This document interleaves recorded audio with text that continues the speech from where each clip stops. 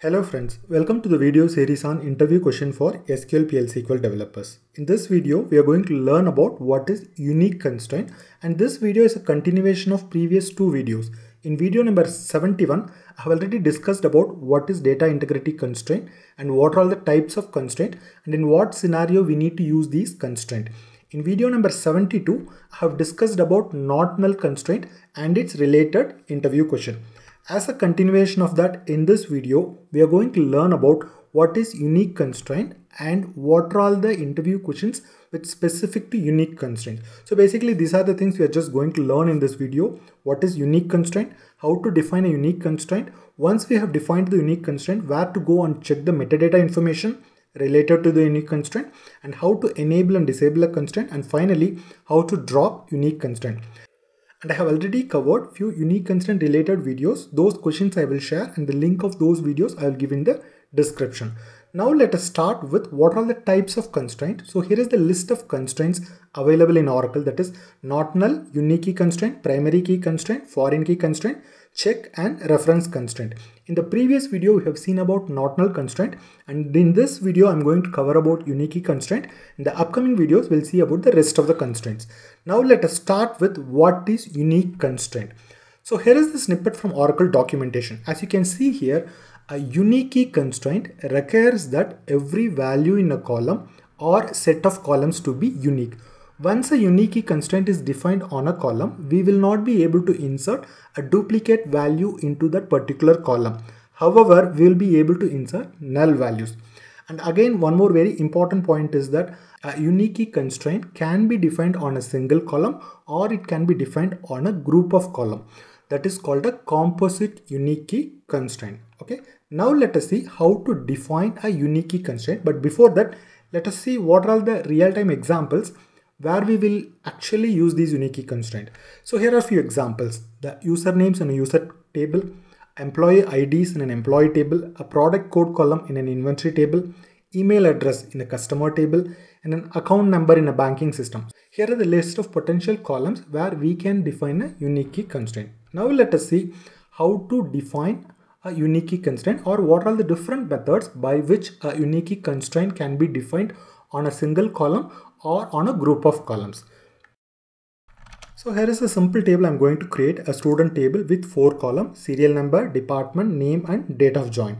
So let us say I want to create a unique constraint on serial number column. The very simplest and easiest method is to specify a keyword called unique as part of the column definition. For example, if I want to make the serial number column as a unique column, I just need to mention the keyword unique. So let me create the table. As you can see here, the table is created. Now the table is created with the unique constraint on serial number column. This is one way of definition. In this way, we are not specifying any constraint name. So what Oracle will do is, Oracle will automatically provide a system defined constraint name. That name we'll see later, but for now you can just keep it in mind that we are not giving any constraint name. Instead, Oracle will just give a system defined constraint name. Okay, let me just drop and recreate the table by providing a name for the constraint. So I'm just copying the same table definition. So here what we can do, optionally we can give a name for this constraint. You can say constraint. You can just provide a name for the constraint. Let's say I want to create a unique key constraint on serial number column. So now I'm just going to create this table. So in this case also, we are creating a unique constraint on serial number column. However, this method differs from the first method in only one way. Here we are providing a name for the constraint. However, in the first method, we are not providing the name. Oracle will automatically create a system defined name. Okay, these two methods are creating a unique key constraint on a particular column. This method of definition is called a column level definition. That is, I'm specifying or I'm creating unique key constraint on this particular column, and I'm defining this constraint as part of the column definition itself. There is one more way to define this column. So I'm just copying the same column create table syntax. Instead of defining the constraint or specifying the constraint at a column level, what you can do is you can specify the definition at a table level like this. So you can say at the end of the table creation script, you can say constraint. You can give a constraint name unique of which specific column you want to create the unique key constraint. For example, in this case, I want to create the unique key constraint on serial number column. Let me just drop this table and recreate the table now. So now you can see we are creating a constraint on serial number column. However, this definition we have given at the end of the table creation script, not as part of the column definition, like the way we did in the second method. Okay, the advantage of defining a constraint definition at a table level is we can create a composite constraint. That is, we can make a combination of column to be unique. Let me just show you the syntax. Suppose if I want to make the combination of serial number and department to be unique, then it is not possible to define such constraint at a column level definition. Those should be defined only at a table level, something like this. So in this case, I want to specify the combination of serial number column and the department to be unique. Let me just drop this table and recreate the table. So now we have created a table with a composite unique constraint on two columns. That is, the combination of serial number and department should be unique. Okay. Just to recap our learning, so here are the 4 ways by which we can create the unique constraint. The first method is by specifying a unique keyword as part of the column definition. Second method is also as part of the column definition. However, we can provide a user defined constraint name by specifying the constraint key followed by the name of the constraint. The third method, instead of defining at a column level, we are defining the constraint at a table level. That is, our definition will be at the end of the table. So the third method and second method are exactly same. There is no difference. The only difference is in the second method, we are defining as part of the column. The third method, the constraint definition goes as part of the table. The advantage of defining at a table level is we can define a composite constraint, something like this. In the fourth method, we are creating a composite constraint. That is, the combination of serial number and department column should be unique. Okay, now let us see how to check the metadata information related to the constraint, whatever you have just created. Let me just drop this table again. So there are 2 tables actually where we will get the metadata information related to this constraint. The first table is user constraint. So this table will give all the constraint related information for a table. For example, I want to know all the constraints of the table student, where table name equal to, let's say, student.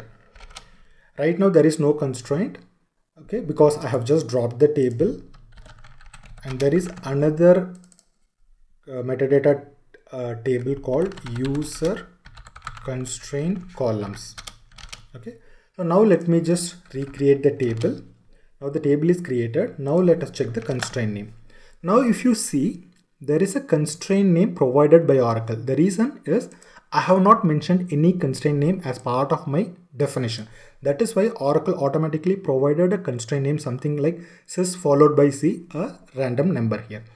So the user constraint table will give the information about the constraint on which table, whether it is enabled or disabled, and few other information.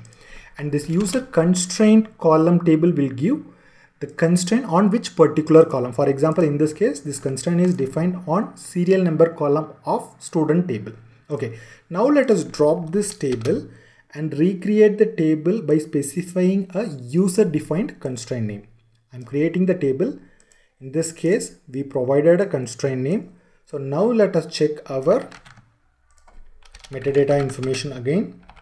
So now if you see, the constraint name is no more a system defined constraint name. Instead, it is a user defined constraint name, whatever we specified as part of this column definition. Same thing goes to the user constraint column table also. You can see the constraint name.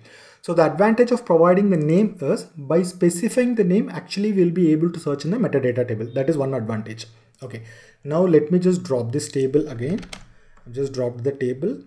Now I'm going to create the third method. Third method is also almost going to be the same. There is no difference.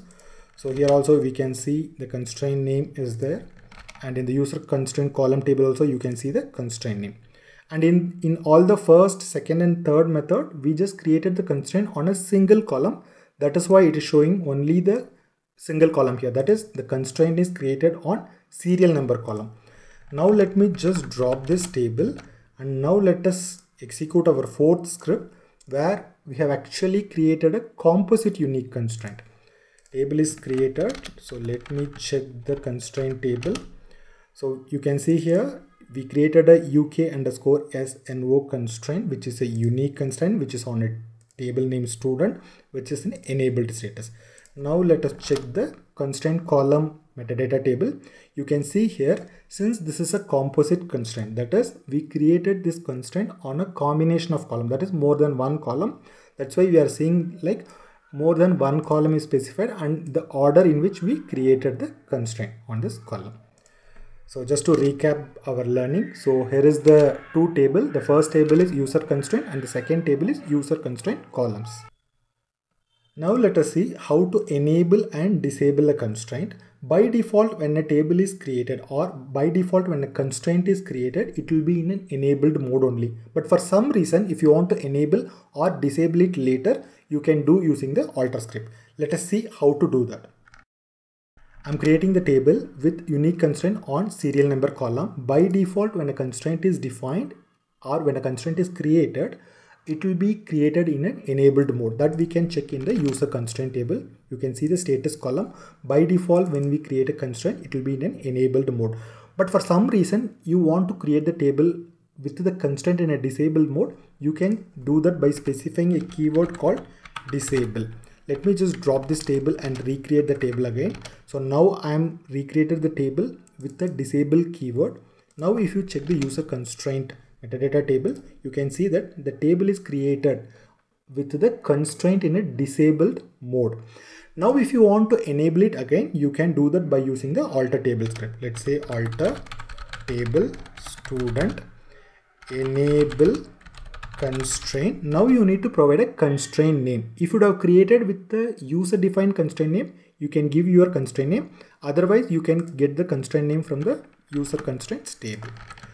So now what I'm doing, I'm just enabling the constraint. Now the table is enabled, altered with the constraint enabled. Now if you go and check the user constraint table, you can see that the status is enabled. Same thing goes to disabling the constraint also. Suppose if you want to disable this constraint, just say alter table name, disable constraint name. Let me execute this statement. Now the table is altered. Now if you go and check, the constraint will be in a disabled mode. Just to recap our learning, by default, if you want to disable a constraint as part of the creation, you can specify the disable keyword as part of the definition. Later, if you want to enable or disable, you can use this alter table script as mentioned here. Okay. Finally, once constraint is created, and for some reason, if you don't want the constraint to be present, how to drop the constraint. So now let us see how to drop the constraint. Suppose I don't want this specific constraint. So what we can do, we can use the alter table script.